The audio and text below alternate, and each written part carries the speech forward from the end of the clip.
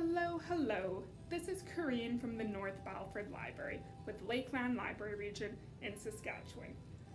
So we are doing our kids book club where each week I will read out loud a section of Anne of Green Gables by L.M. Montgomery. In our background music, I got from bensound.com, and this one is called Acoustic Breezes. Bensound is a royalty-free music site. So let's begin on chapter 3. And whenever we're reading the story, look for my hat so that you know that I'm reading part of the story. Chapter 3. Marla Cuthbert is surprised. Marla came briskly forward as Matthew opened the door, but when her eyes fell on the odd little figure in the stiff, ugly dress, with the long braids of red hair, and the eager, luminous eyes, she stopped short in amazement. "Matthew Cuthbert! Who is that?" she ejaculated. "Where is the boy?" "There wasn't any boy," said Matthew wretchedly. "There was only her." He nodded at the child, remembering he had never even asked her name. "No boy? But there must be a boy," insisted Marla. "We sent word to Mrs. Spencer to bring a boy." "Well, she didn't. She brought her. I asked the station master, and I had to bring her home. She couldn't be left there, no matter where the mistake had come in." "Well, this is a pretty piece of business," ejaculated Marla. During this dialogue, the child had remained silent, her eyes roving from one to the other, all the animation fading out of her face. Suddenly, she seemed to grasp the full meaning of what had been said. Dropping her precious carpet bag, she sprang forward a step and clapped her hands. "You don't want me," she cried. "You don't want me because I'm not a boy. I might have expected it. No one ever did want me. I might have known it was all too beautiful to last. I might have known nobody really did want me. Oh, what am I to do? I'm going to burst into tears." Burst into tears she did. Sitting on a chair by the table, flinging her arms out upon it and burying her face in them, she proceeded to cry stormingly.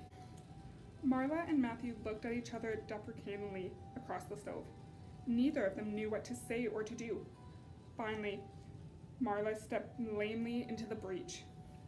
Well, well, there's no need to cry so about it." "Yes, there is need." The child raised her head quickly, revealing a tear-stained face and trembling lips. "You would cry too if you were an orphan and had come to a place you thought was going to be a home and found that they didn't want you because you weren't a boy. Oh, this is the most tragical thing that has ever happened to me."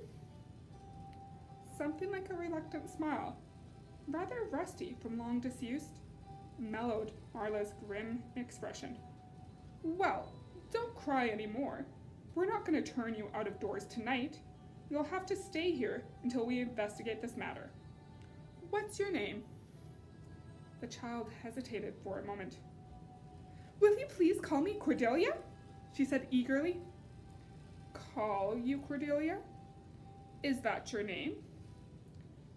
"No, it's not exactly my name, but I would love to be called Cordelia. It's such a pretty, elegant name." "I don't know on earth what you mean. If Cordelia isn't your name, what is?"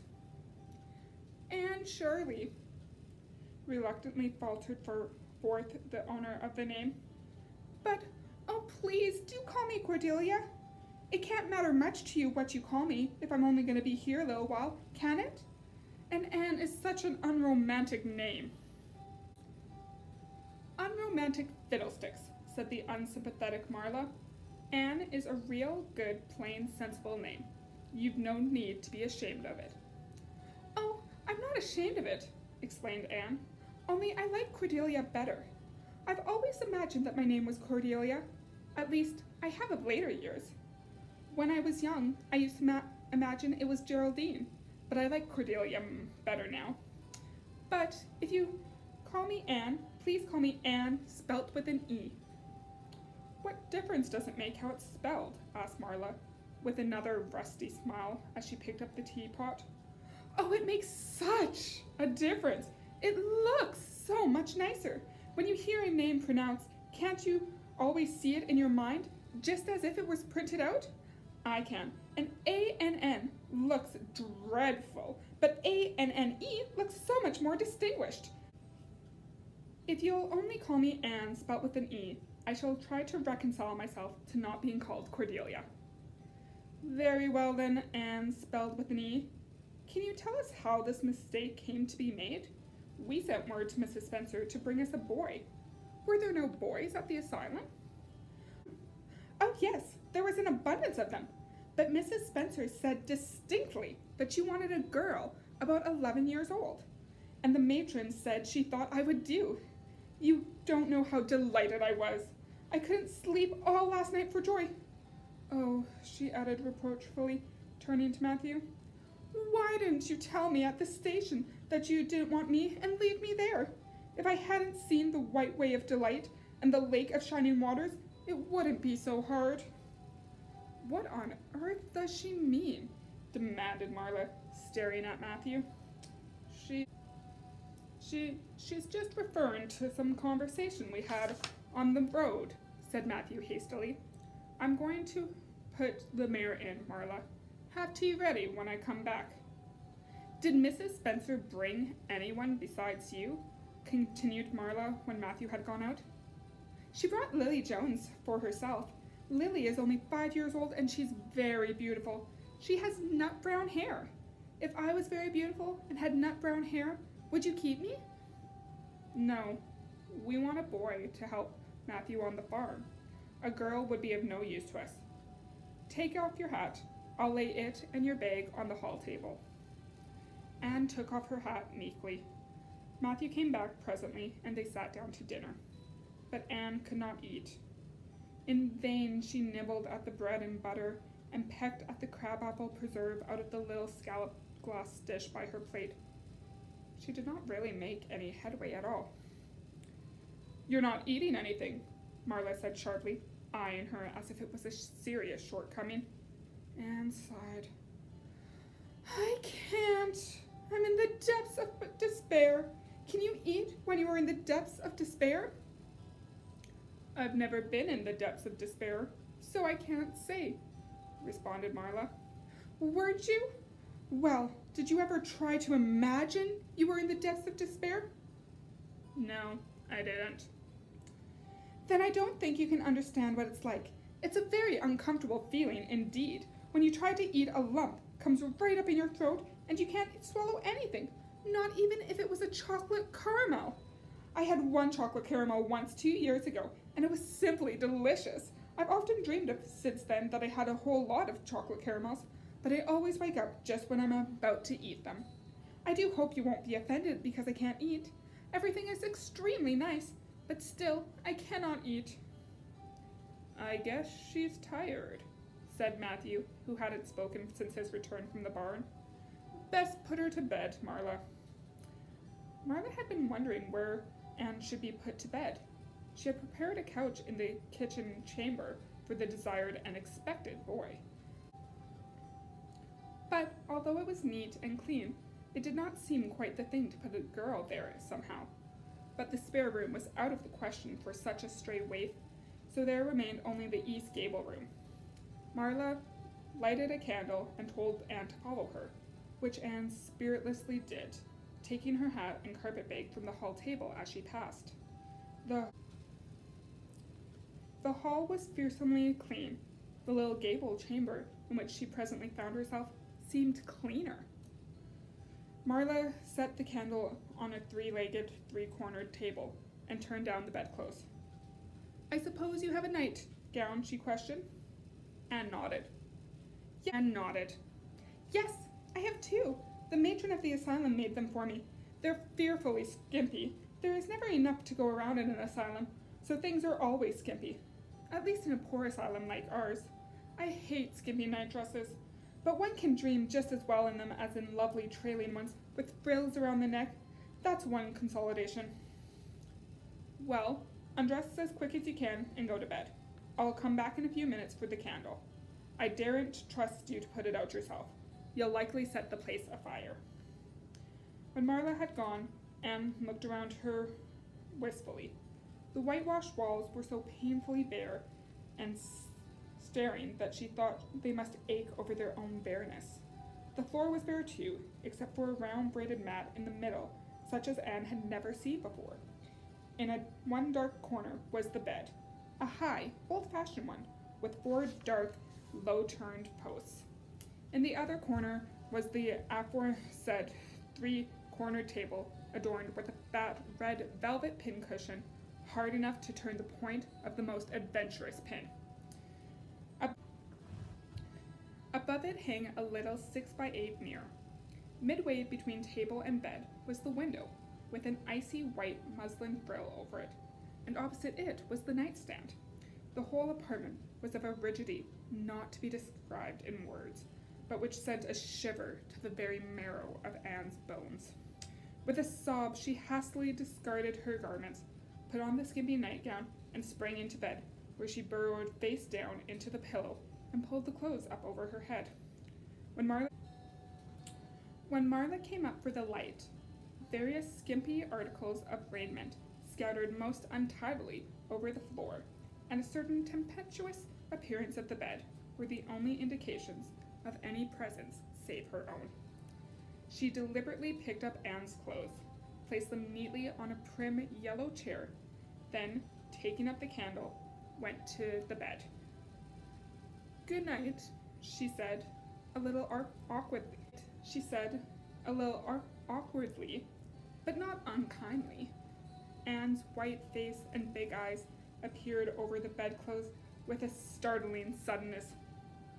"How can you call it a good night when you know it must be the very worst night I've ever had?"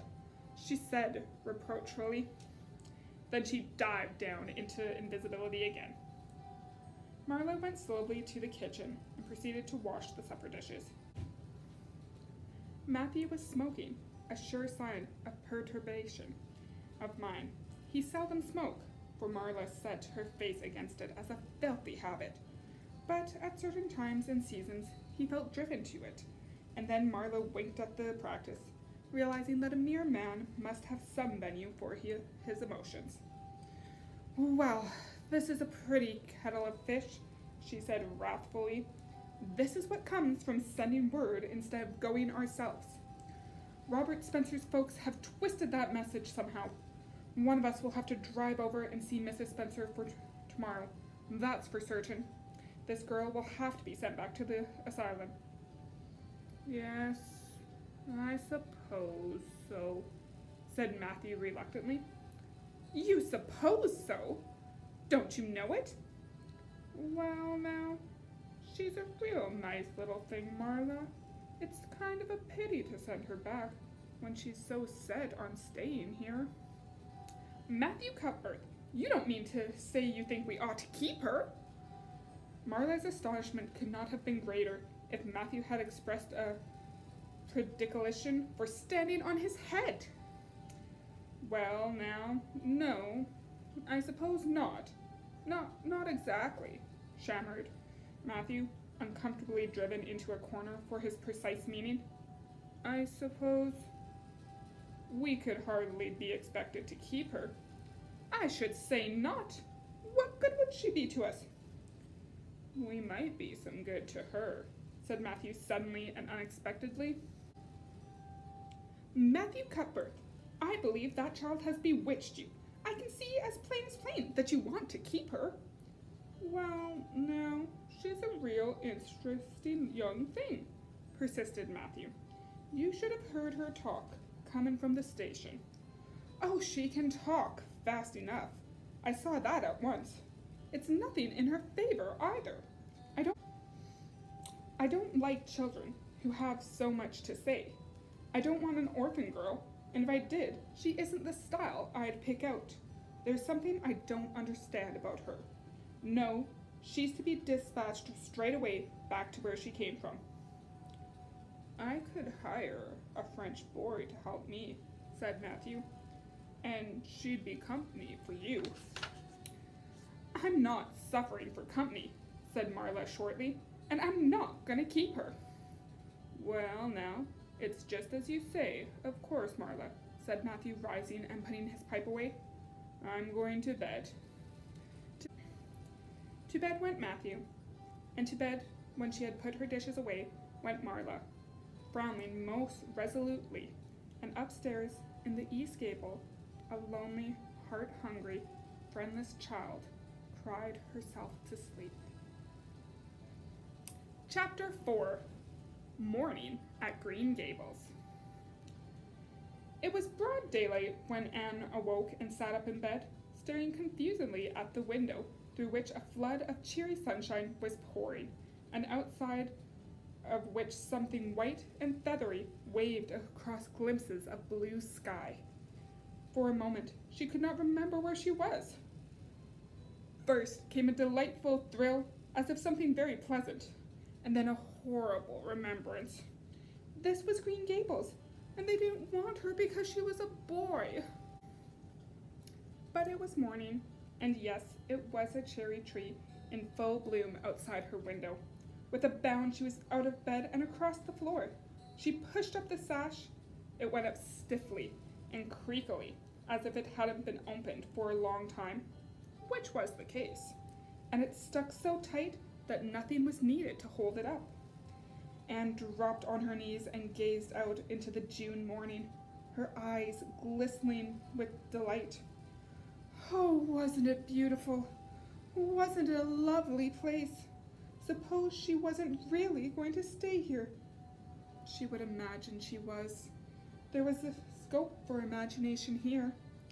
A huge cherry tree grew outside, so close that its boughs tapped against the house, and it was so thick set with blossoms that hardly a leaf was to be seen. On both sides of the house was a big orchard, one of apple trees and one of cherry trees, also showered over with blossoms, and their grass was all sprinkled with dandelions. In the garden below were lilac trees purple with flowers, and their dismally sweet fragrance drifted up to the window on the morning wind.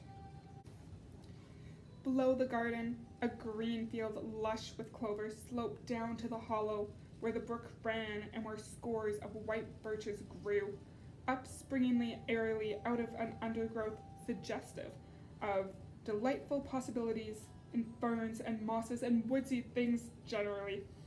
Beyond it was a hill, green and feathery, with spruce and fir. There was a gap in it where the gray gable end of the little house she had seen from the other side of the lake of shining waters was visible.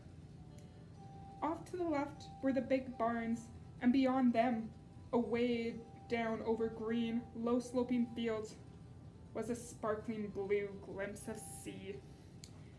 Anne's beauty-loving eyes lingered on it all, taking everything greedily in. She had looked on so many unlovely places in her life, poor child, but this was as lovely as anything she had ever dreamed. She knelt there, lost to everything but the loveliness around her, until she was startled by a hand on her shoulder. Marla had come in unheard by the small dreamer. "It's time you dressed," she said curtly. Marla really did not know how to talk to the child, and her uncomfortable ignorance made her crisp and curt when she did not mean to be. Anne stood and drew a long breath. "Oh, isn't it wonderful?" she said, waving her hands comprehensively at the good world outside. "It's a big tree," said Marla, "and it blooms great, but the fruit don't amount to much ever. Small and wormy." "Oh, I don't mean just the tree. Of course it's lovely, but yes, it's radiantly lovely. It blooms as if it's meant to be.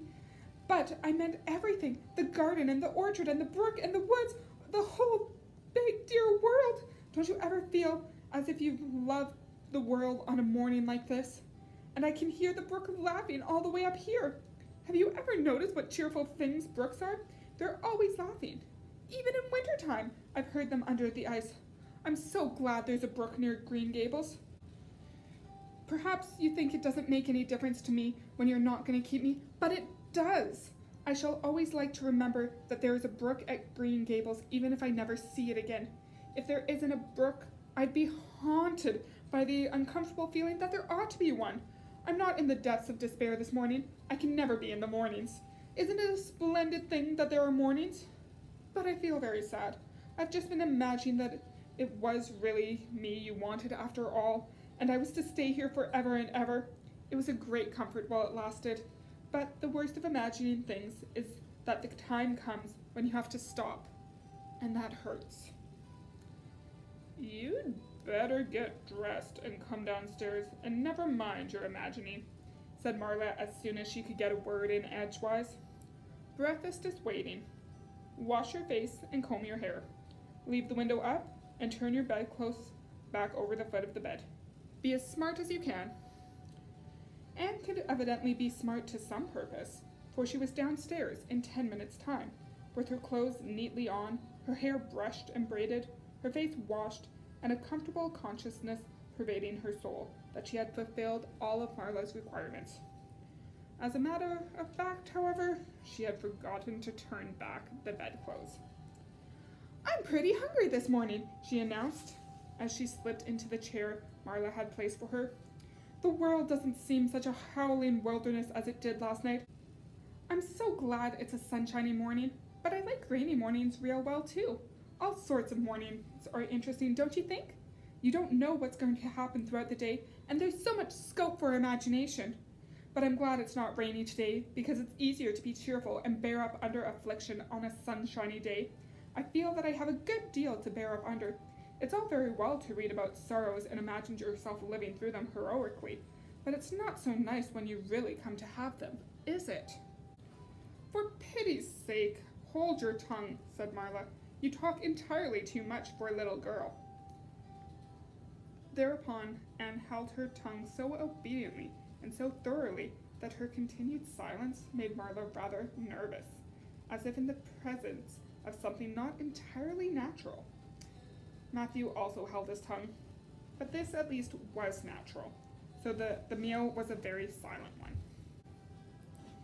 As it progressed, Anne became more and more abstracted, eating mechanically, with her big eyes fixed unswervingly and unseeingly on the sky outside the window.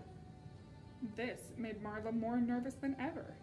She had an uncomfortable feeling that while this odd child's body might be there at the table, her spirit was far away in some remote, airy cloudland, borne aloft on the wings of imagination. Who would want such a child about the place?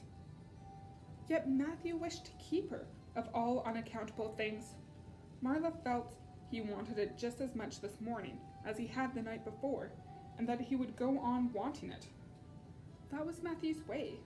Take a whim into his head and cling to it with the most amazingly silent persistency, a persistency 10 times more potent and effectual in its very silence than if he had talked it out.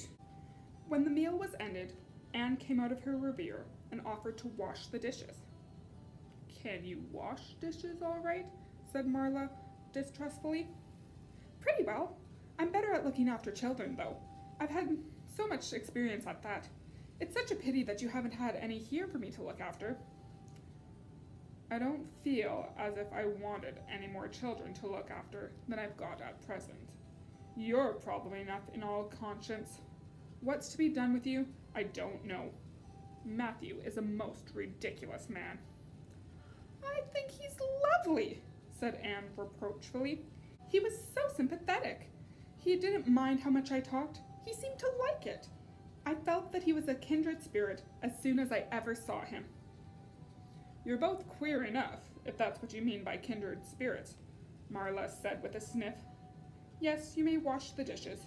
Take plenty of hot water, and be sure you dry them well. I've got enough to attend to this morning, for I'll have to drive over to White Sands in the afternoon and see Mrs. Spencer. You'll come with me, and we'll settle what's to be done with you. After you've finished the dishes, go upstairs and make your bed. Anne washed the dishes deftly enough, as Marla, who kept a sharp eye on the process, discerned. Later on, she made her bed less successfully, for she had never learned the art of wrestling with a feather tick. But it was done somehow and smoothed down, and then Marla, to get rid of her, told her she might go outdoors and amuse herself until dinner time. Anne flew to the door, her face alight, eyes glowing. On the very threshold, she stopped short, wheeled about, came back, and sat down by the table, light and glow as effectively blotted out as if someone had clamped an extinguisher on her. "What's the matter now?" demanded Marla. "I don't dare go out," said Anne, in the tone of a martyr relinquishing all earthly joys. "If I can't stay here, then there's no good in my loving Green Gables, and if I go out there and get acquainted with all of those trees and flowers in the orchard and the brook, I'll not be able to help loving it. It's hard enough now, so I won't make it any harder. I want to go out so much, everything seems to be calling to me. Anne, Anne, come out to us. Anne, Anne, we want a playmate." But it better not. There's no use in loving things if you have to be torn from them, is there? And it's so hard to keep from loving things, isn't it? That's why I was so glad when I thought I was going to live here. I thought I'd have so many things to love and nothing to hinder me, but that brief dream is over. I am resigned to my fate now, so I don't think I'll go out for fear I'll get unresigned again. What is the name of that geranium on the windowsill, please? That's the apple-scented geranium. Oh, I don't mean that sort of name. I mean just a name you gave it yourself. Didn't you give it a name? May I give it one then? May I call it, oh, let me see, Bonnie will do. May I call it Bonnie while I'm here? Oh, do let me. Goodness, I don't care. But where on earth is the sense of naming a geranium? Oh, I like things to have handles even when they are only geraniums. It makes it seem more like people. How do you know but that it hurts a geranium's feelings to be just called a geranium and nothing else? You wouldn't like to be called nothing but woman all the time. Yes, I shall call it Bonnie. I named that cherry tree outside my bedroom window this morning. I called it Snow Queen because it was so white. Of course, it won't always be in bloom, but one can imagine that it is, can't one? I never in my life saw or heard anything to equal her, muttered Marla, bearing a retreat down cellar after potatoes. She is kind of interesting, as Matthew says. I can feel already that I'm wondering what on earth she'll say next. She'll be casting a spell over me, too. She cast it over Matthew. That look he gave me when he went out said everything he said and hinted last night over again. I wish he was like other men and would talk things out. A body could answer back and argue him into reason. But what's to be done with a man who just looks? Anne had relapsed into revere, with her chin in her hands and her eyes on the sky, when Marla returned from her cellar pilgrimage. There Marla left her until the early dinner was on the table. I suppose I can have the mare and buggy this afternoon, Matthew, said Marla. Matthew nodded and looked wistfully at Anne. Marla intercepted the look and said grimly, I'm going to drive over to White Sands and settle this thing. I'll take Anne with me, and Mrs. Spencer will probably make arrangements to send her back to Nova Scotia at once. I'll set your tea out for you, and I'll be home in time to milk the cows. Still, Matthew said nothing, and Marla had a sense of having wasted words and breath. There is nothing more aggravating than a man who won't talk back, unless it's a woman who won't. Matthew hitched the sorrel into the buggy in due time, and Marla and Anne set off. Matthew opened the yard gate for them, and as they drove slowly through, he said to no one in particular, as it seemed, Little Jerry Boat from the creek was here this morning, and I told him I guessed I'd hired him for the summer. Marla made no reply, but she hit the unlucky sorrel with such a vicious clip with the whip that the fat mare, unused to such treatment, whizzed indignantly down the lane at an alarming pace. Marla looked back once as the buggy bounced along and saw that the aggravating Matthew was leaned over the gate, looking wistfully after them. Chapter 5. Anne's History. "Do you know," said Anne confidently, "I've made up my mind to enjoy this drive. It's been my experience that you can nearly always enjoy things if you make up your mind firmly that you will. Of course, you must make it up firmly. I'm not going to think about going back to the asylum while we're having our drive. I'm just going to think about the drive. Oh, look! There's one early wild rose out. Isn't it lovely? Do you think it must be glad to be a rose? Wouldn't it be nice if roses could talk? I'm sure they could tell us such lovely things. And isn't pink the most bewitching color in the world? I love it, but I can't wear it. Red-haired people can't wear pink, not even in imagination. Did you ever know of anyone whose hair was red when she was young, but got to be another color when she grew up?" "No, I don't think I ever did," said Marla mercilessly. "And I don't think it's likely to happen in your case either." Anne sighed. "Well, that is another hope gone. My life is a perfect graveyard of buried hopes. That's a sentence I read in a book once, and I say it over to comfort myself whenever I'm disappointed in anything." "I don't see where the comforting comes in myself," said Marla. "Why, because it sounds so nice and romantic, just as if I were a heroine in a book, you know. I'm so fond of romantic things, and a graveyard full of buried hopes is about as romantic a thing as one can imagine, isn't it? I'm rather glad I have one. Are we going across the Lake of Shining Waters today?"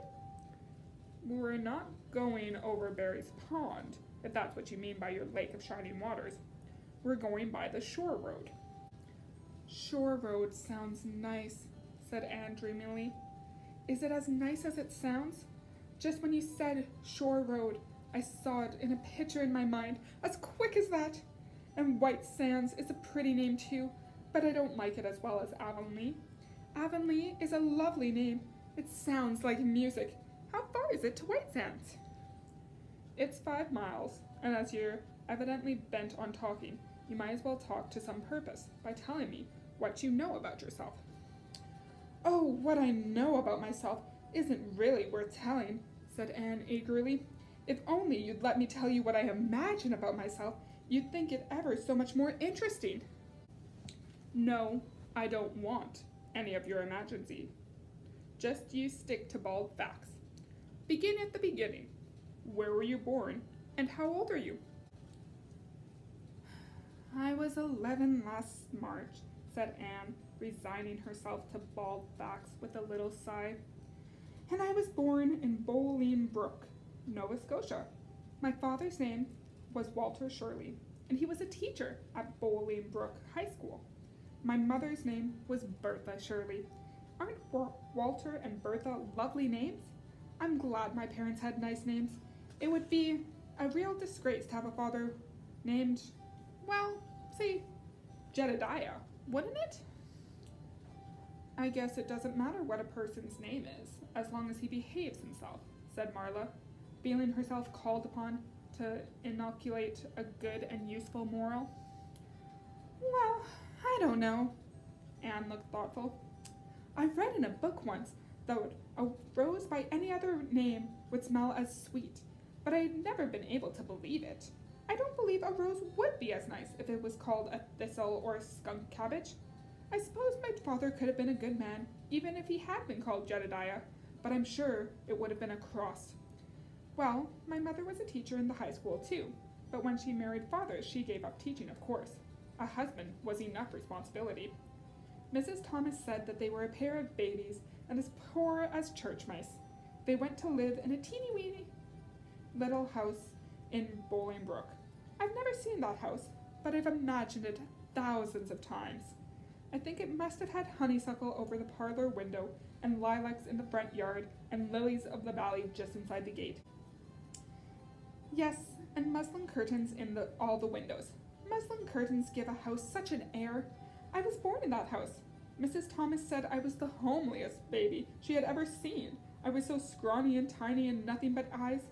But Mother thought I was perfectly beautiful. I I should think a mother would be a better judge than a poor woman who came in to scrub, wouldn't you? I'm glad she was satisfied with me anyhow. I would feel so sad if I thought I was a disappointment to her, because she didn't live very long after that, you see. Died of fever when I was 3 months old. I do wish she lived long enough for me to remember calling her mother. I think it would be so sweet to say mother, don't you? And father died 4 days after from fever too. That left me an orphan, and folks were at their wits' end. So Mrs. Thomas said what to do with me. You see, nobody wanted me even then. It seems to be my fate. Father and mother had both come from places far away, and it was well known that they hadn't any relatives living. Finally, Mrs. Thomas said that she'd take me, though she was poor and had a drunken husband. She brought me up by hand. Do you know if there's anything in being brought up by hand that ought to make people who are brought up that way better than other people? Because whenever I was naughty, Mrs. Thomas would ask me how I could be such a bad girl when she had brought me up by hand, reproachful-like. Mr. and Mrs. Thomas moved away from Bolingbroke to Marysville, and I lived with them until I was 8 years old.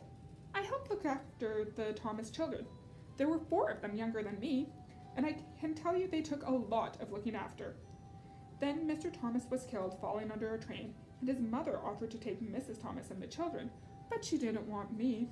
Mrs. Thomas was at her wit's end, so she said what to do with me. Then Mrs. Hammond from up the river came down and said she'd take me, seeing as I was handy with children, and I went up the river to live with her in a little clearing among the stumps. It was a very lonesome place. I'm sure I could have never lived there if I hadn't any imagination. Mr. Hammond worked a small sawmill up there, and Mrs. Hammond had 8 children. She had twins 3 times. I like babies in moderations, but twins 3 times in succession is too much. I told Miss Hammond so firmly when the last pair came, I used to get so dreadfully tired carrying them about. I lived upriver with Mrs. Hammond over 2 years. Then Mr. Hammond died, and Mrs. Hammond broke up her housekeeping. She divided her children among her relatives and went to the States. I had to go to the asylum at Hopeton because no one would take me. They didn't want me at the asylum either. They said they were overcrowded as it was. But they had to take me, and I was there 4 months until Mrs. Spencer came. Anne finished up with another sigh, of relief this time. Evidently, she did not like talking about her experiences in a world that had not wanted her. "Did you ever go to school?" demanded Marla, turning the sorrel mare down the shore road. "Not a great deal. I went a little the last year I stayed with Mrs. Thomas. When I went upriver, we were so far from the school that I couldn't walk it in the winter, and there was vacation in the summer, so I could only go in the spring and fall. But of course I went while I was at the asylum. I can read pretty well, and I know ever so many pieces of poetry off by heart. The Battle of Hohenlinden, and Edinburgh after Follin, and Blinge on the Rhine, and lots of The Lady of the Lake, and most of the Seasons by James Thomson. Don't you just love poetry that gives you a crinkly feeling up and down your back? There's a piece in the 5th Reader, The Downfall of Poland, that is just full of thrills.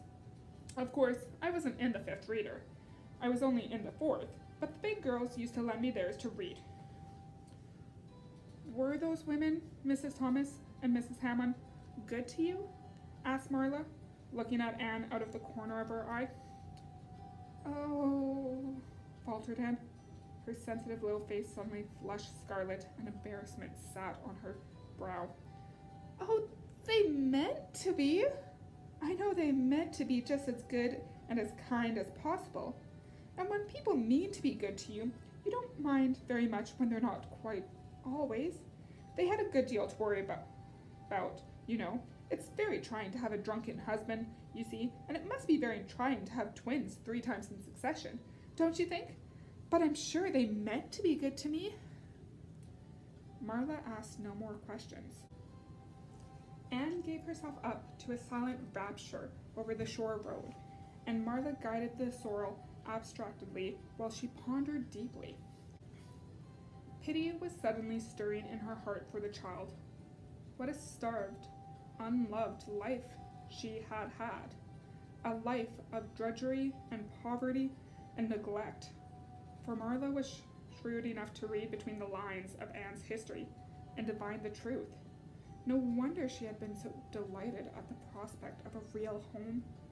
It was a pity she had to be sent back. What if she, Marla, should indulge Matthew's unaccountable whim and let her stay? He was set on it, and the child seemed a nice, teachable little thing. She's got too much to say, thought Marla, but she might be trained out of that. And there's nothing rude or slangy in what she does say. She's ladylike. It's likely her parents were nice folk. The shore road was woodsy and wild and lonesome. On the right hand, scrub firs, their spirits quite unbroken by long years of tussle with the gulf winds, grew thickly. On the left were the steep, red sandstone cliffs, so near the track in places that a mare of less steadiness than the sorrel might have tried the nerves of the people behind her. Down at the base of the cliffs were heaps of surf-worn rocks, or sandy little coves inlaid with pebbles as with ocean jewels. Beyond lay the sea, shimmering and blue, and over it soared the gulls, their pinions flashing silverly in the sunlight. "Oh, isn't the sea wonderful?" said Anne, rousing from a long, wide-eyed silence. "Once, when I lived in Marysville, Mr. Thomas hired an express wagon and took us all to spend the day at the shore 10 miles away. I enjoyed every moment of that day, even if I had to look after the children all the time. I lived it over in happy dreams for years. But this shore is nicer than the Marysville shore. Aren't those gulls splendid? Would you like to be a gull?" "I think I would. That is, if I couldn't be a human girl. Don't you think it would be nice to wake up at sunrise and swoop down over the water and fly away that lovely blue all day, and then at night to fly back to one's nest? Oh, I can just imagine myself doing it. What's big house is that just ahead, please?" "That's the White Sands Hotel. Mr. Kirk runs it, but the season hasn't begun yet. There's heaps of Americans come here for the summer. They think this shore is just about right." "Oh, I was afraid it might be Mrs. Spencer's place," said Anne mournfully. "I don't want to get there. Somehow, it'll seem like the end of everything." Chapter 6. Marla makes up her mind. Get there they did, however, in due season. Mrs. Spencer lived in a big yellow house at White Sands Cove, and she came to the door with surprise and welcome mingled on her benevolent face. "Dear, dear," she exclaimed, "you're the last folks I was looking for today, but I'm real glad to see you. You put your horse in, and how are you, Anne?" "I'm just as well as can be expected, thank you," said Anne smilelessly. A blight seemed to have descended on her. "I suppose we'll stay a little while to rest the mare," said Marla, "but I promised Matthew I'd be home early. The fact is, Mrs. Spencer, there's been a queer mistake somewhere, and I've come over to see where it is. We sent word, Matthew and I, for you to bring us a boy from the asylum. We told your brother Robert to tell you we wanted a boy 10 or 11 years old." "Marla Cuthbert, you don't say so," said Mrs. Spencer in distress. "Why, Robert sent the word down by his daughter Nancy, and she said she wanted a girl. Didn't she, Flora Jane?" Appealing to her daughter, who had come out to the steps. "She certainly did, Miss Cuthbert," corroborated Flora Jane earnestly. "I'm dreadfully sorry," said Mrs. Spencer. "It is too bad, but it certainly wasn't my fault, you see, Miss Cuthbert. I did the best I could, and I thought I was following your instructions. Nancy is a terrible, flighty thing. I've often had to scold her well for her heedlessness." "It was our own fault," said Marla resignedly. "We should have come to you ourselves and not left an important message to be passed along by word of mouth in that fashion. Anyhow, the mistake has been made, and the only thing to do is to set it right. Can we send the child back to the asylum?" I suppose they'll take her back, won't they? I suppose so, said Mrs. Spencer thoughtfully, but I don't think it'll be necessary to send her back. Mrs. Peter Pewitt was up here yesterday, and she was saying to me how much she wished she had sent by me for a little girl to help her. Mrs. Peter has a large family, you know, and she finds it hard to get help. Anne will be the very girl for her. I call it positively providential. Marla did not look as if she thought Providence had much to do with the matter. Here was an unexpectedly good chance to get this unwelcome orphan off her hands, and she did not even feel grateful for it. She knew Miss Peter Plewitt only by sight as a small, shrewish-faced woman without an ounce of superfluous flesh on her bones. But she had heard of her. A terrible worker and driver, Mrs. Peter was said to be, and discharged servant girls told fearsome tales of her temper and stinginess and her family of pert, quarrelsome children. Marla felt a qualm of conscience at the thought of handing Anne over to her tender mercies. Well, I'll go in and we'll talk the matter over, she said. And if there isn't Miss Peter coming up the lane this blessed minute, exclaimed Mrs. Spencer, bustling her guests through the hall into the parlor, where a deadly chill struck on them, as if the air had been strained so long through dark green, closely drawn blinds that it had lost every particle of warmth it had ever possessed. That is real lucky, for we can settle the matter right away. Take the armchair, Miss Cuthbert, and Anne, you sit here on the ottoman, and don't wiggle. Let me take your hats. Flora Jane, go out and put the kettle on.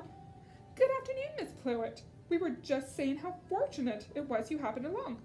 Let me introduce you to you ladies. Mrs. Plewitt, Miss Cuthbert. Please excuse me for a moment. I forgot to tell Flora Jane to take the buns out of the oven. Mrs. Spencer whisked away after pulling up the blinds. Anne, sitting mutely on the ottoman, with her hands clasped tightly in her lap, stared at Mrs. Plewitt as one fascinated. Was she to be given into the keeping of this sharp-faced, sharp-eyed woman? She felt a lump coming up in her throat, and her eyes smarted painfully.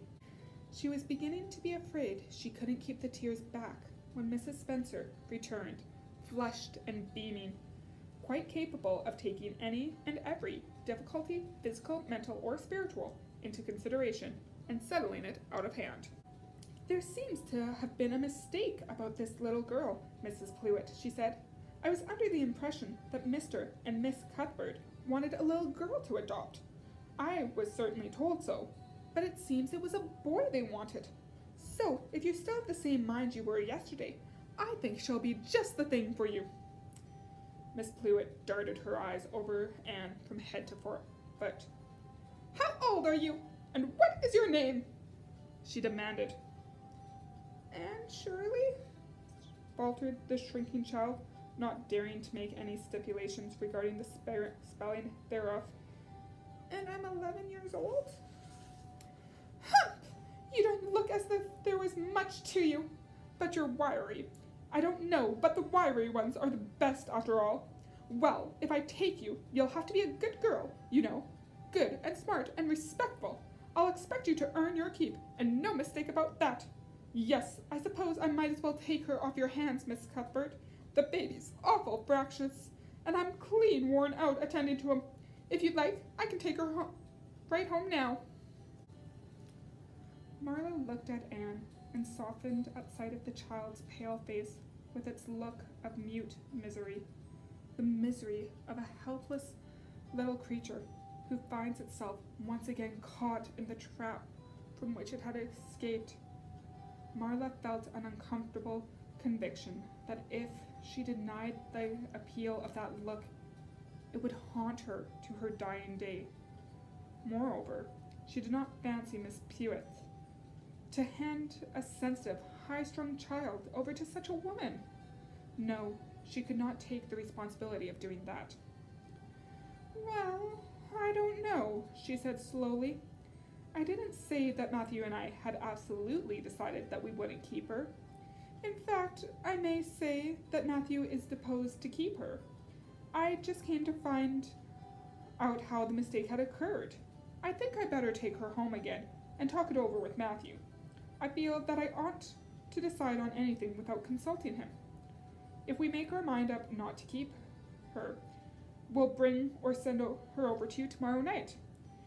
If we don't, you may know that she is going to stay with us. Will that suit you, Mrs. Plewitt? I suppose it will have to do, said Miss Plewitt ungraciously. During Marla's speech, a sunrise had been dawning on Anne's face. First, the look of despair faded out. Then came a faint flush of hope. Her eyes grew deep and bright as morning stars. The child was quite transfigured, and a moment later, when Mrs. Spencer and Mrs. Plewitt went out in quest of a recipe the latter had come to borrow, she sprang up and flew across the room to Marla. "Oh, Miss Cuthbert, did you really say that perhaps you would let me stay at Green Gables?" she said in a breathless whisper, as if speaking out loud might shatter the glorious possibilities. "Did you really mean it? Or did I only imagine that you did?" "I think you'd better learn to control that imagination of yours, Anne, if you can't distinguish between what is real and what isn't," said Marla crossly. "Yes, you did hear me say just that, and no more. It isn't decided yet, and perhaps we will conclude to let Mrs. Plewitt take you after all. She certainly needs you much more than I do." "I'd rather go back to the asylum than go to live with her," said Anne passionately. "She looks exactly like a gimlet." Martha smothered a smile under the conviction that Anne must be reproved for such a speech. "A little girl like you should be ashamed of talking so about a lady and a stranger," she said severely. "Go back and sit down quietly, and hold your tongue, and behave as a good girl should." "I'll try and do and be anything you want me, if only you'll keep me," said Anne, returning meekly to the ottoman. When they arrived back at Green Gables that evening, Matthew met them in the lane. Marla from afar had noted him prowling along it, and guessed his motive. She was prepared for the relief she read in his face when she saw she had at least brought Anne back with her, but she said nothing to him relative to the affair until they were both out in the yard behind the barn milking the cows. Then she briefly told him Anne's history and the result of the interview with Mrs. Spencer. "I wouldn't give a dog I liked to that Plewitt woman," said Matthew with unusual vim. "I don't fancy her style myself," admitted Marla. "But it's that or keeping her ourselves, Matthew. And since you seem to want her, I suppose I'm willing, or I'll have to be. I've been thinking over the idea until I've kind of got used to it. It seems a sort of duty. I've never brought up a child, especially a girl, and I dare say I'll make a terrible mess of it. But I'll do my best. So far as I'm concerned, Matthew, she may stay." Matthew's shy face was a glow of delight. "Well now, I reckoned you'd come to see that light, Marla," he said. "She's such an interesting little thing." "It'd be more to the point if you could say she was a useful little thing," retorted Marla. "But I'll make it my business to see that she's trained to that. And mind, Matthew, you're not to go interfering with my methods. Perhaps an old maid doesn't know much about bringing up a child, but I'll guess she'll know more than an old bachelor. So you just leave me to manage her. When I fail, it'll be time enough for you to put your oar in." There, Marla, you can have your own way," said Matthew reassuringly. "Only be as good and kind to her as you can be without spoiling her. I kind of think she's one of those sort you can do anything with if you'll only get her to love you." Martha sniffed to express her contempt for Matthew's opinion concerning anything feminine, and walked off to the dairy with the pails. "I won't tell her tonight that she can stay," she reflected as she strained the milk onto the creamers. "She'd be so excited she wouldn't sleep a wink. Marla Cuthbert, you're fairly in for it. Did you ever suppose you'd see the day when you'd be adopting an orphan girl? It's surprising enough, but not so surprising as that Matthew should be at the bottom of it, him that always seems to have such a mortal dread of little girls. Anyhow, we've decided on the experiment, and goodness only knows what will come of it. And that is the end of our section for today. Thank you for watching today's video. I hope my first attempt at video editing wasn't too disjointed for you. During my reading, were there a lot of words that you didn't know? Drop a comment below if you'd like me to start putting vocab words up on the screen as I'm reading. Have a lovely rest of your day. Bye!